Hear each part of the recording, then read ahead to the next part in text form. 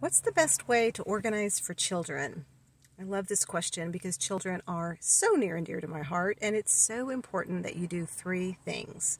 Number one, make the approach that you use developmentally appropriate.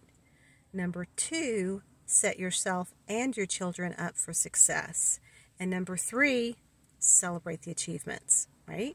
So number one, developmentally appropriate. How old are they? What are they capable of?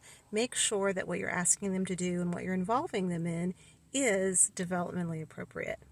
Number two, set not only your children up for success, but set yourself up for success working with them, because they may choose to get rid of things or to keep things that you don't want them to get rid of or you don't want them to keep. You need to be prepared for that, because if you're asking them to make decisions about things that they're going to be responsible for maintaining, taking care of, putting away, they need to have some buy-in, right?